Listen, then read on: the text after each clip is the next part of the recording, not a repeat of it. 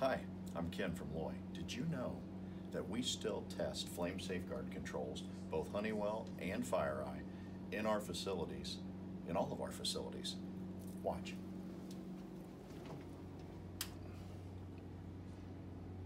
Closing T to T. This is an old classic, so you got to show these things. Oh yeah, you hear that? That's a good sound, ain't it?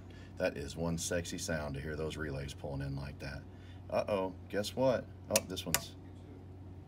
Oh, looky here.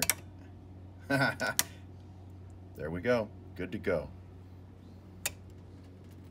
Shutting her down. And last but not least, in the Honeywell world, you must be highly skilled in the ancient Honeywell arts of cardboard origami. So bear with me as I run out the 82 screws that are present in the Honeywell RA890.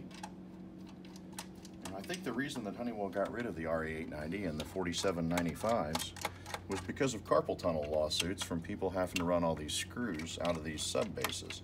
So as you can see, I'm just a ratchet hand, really, but most people lack the palmular dexterity to run these screws out the way that I am right now.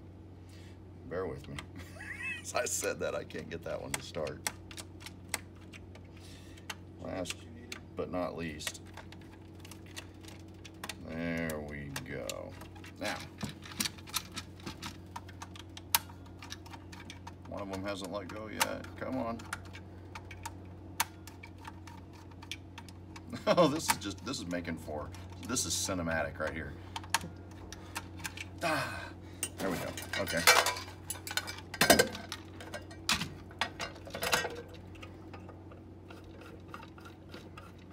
One last screw, and now for the ancient Honeywell art.